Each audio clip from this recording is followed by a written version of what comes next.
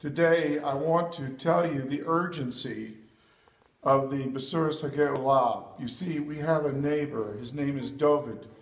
He knocked on the door the other day, and I thought he was just borrowing some. Well, he's always where I come from, they would borrow a cup of sugar. It was just a neighborly thing to give somebody. We have to love our neighbor, friend. This neighbor, I said, wait a minute. Before you start your effusive thanks for all I've done, if you really appreciate what I've done, would you let me give you some? I ran and got the Orthodox Jewish Bible, and I told him, page 700 has a prayer. I admit I have sinned. This is called teshuvah.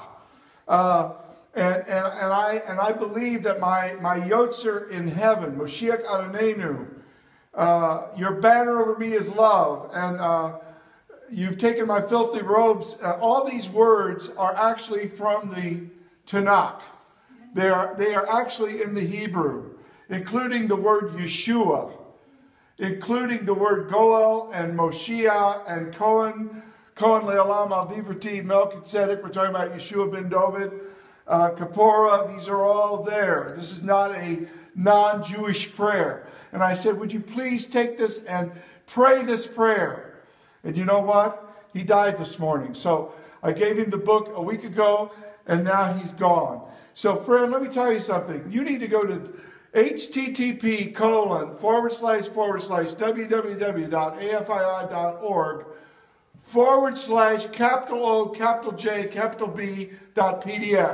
and get a free copy, download it, and turn to page 700 and pray this prayer. Today is the day of salvation.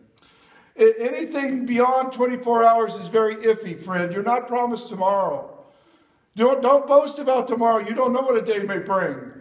David is not here now. He was here last night when I was translating Amos. He was here. He's not here this morning. He's gone. The police were out in the hall. His body is at the morgue. His cat is already at the shelter. Even his caregivers are not aware of what has happened to David. They won't know until Monday morning when they show up for work and see the police seal on the door. Friend, today is the day. And I want to deal with people who are giving us bad PR. There's always somebody from the devil's department who wants to slander the brethren. And the devil is a liar. And I want to deal with this question of, is the Orthodox Jewish Bible fraudulent? You will find that. You will find that if you Google the word fraudulent and the name of the translation. And I want to tell you something very clearly. And that is basically this. If this Bible is fraudulent, then Rav Shaul's legal brief, which we find in the book of Acts, is also fraudulent. Because what he would say when he was taken before kings and governors was always the same thing. That he was standing trial for nothing but the resurrection hope of Judaism. That this was his faith. And that as a rabbi, he was standing for the Tehiyas Hamasim, the resurrection.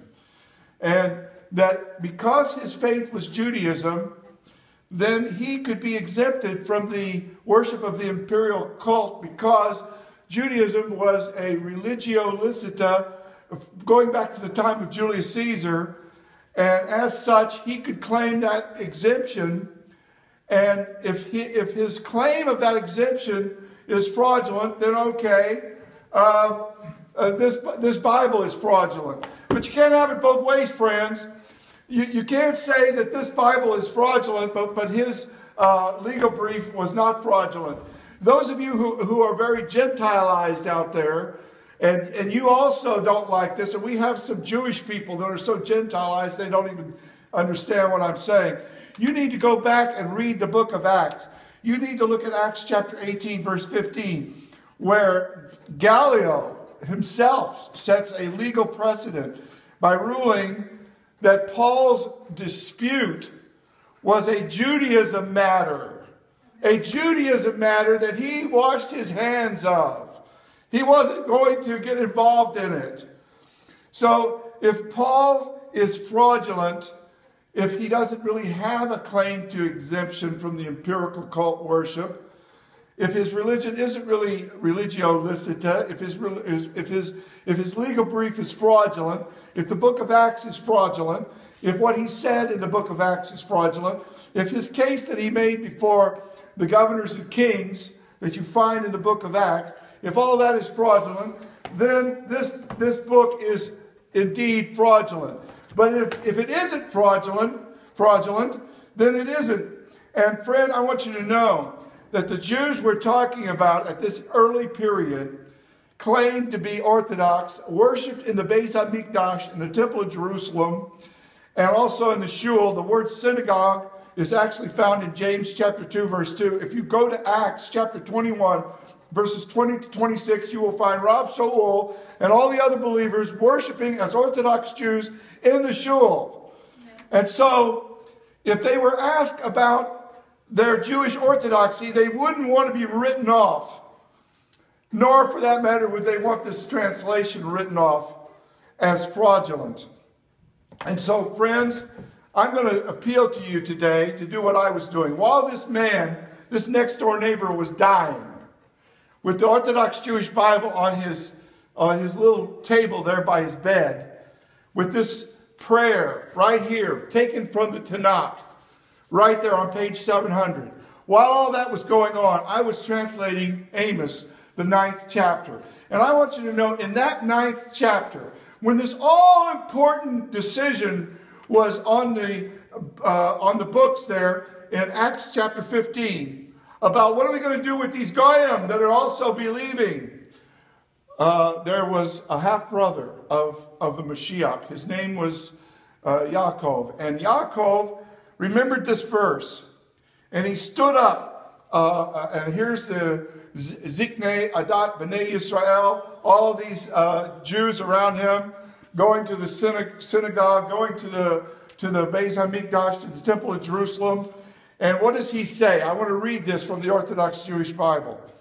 This is Amos, chapter 9, verses 11 and 12. And here's what it says.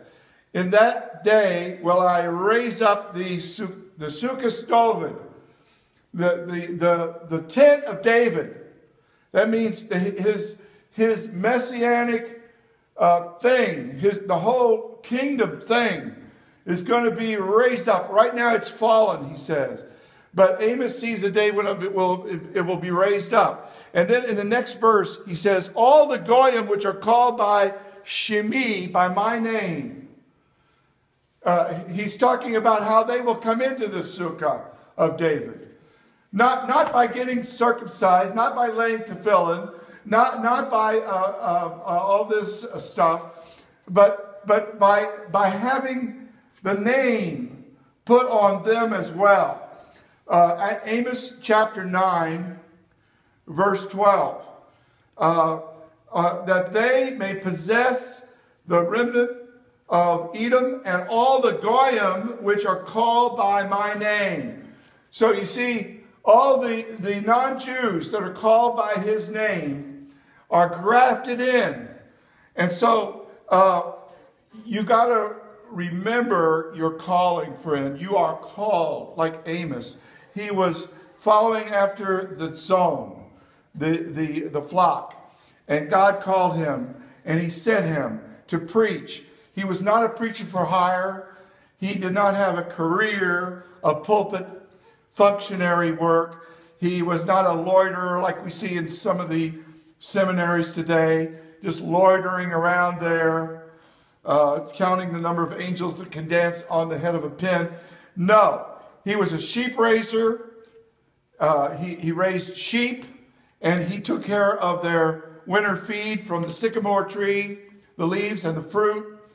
And God took him. God took him. Let me tell you something, friend. God took me from Beverly Hills. God took me as a Screen Actors Guild actor, an equity actor, an after actor. And he called me. He called me. He called me. He put his hand on me. And then in August of 1971, 4 years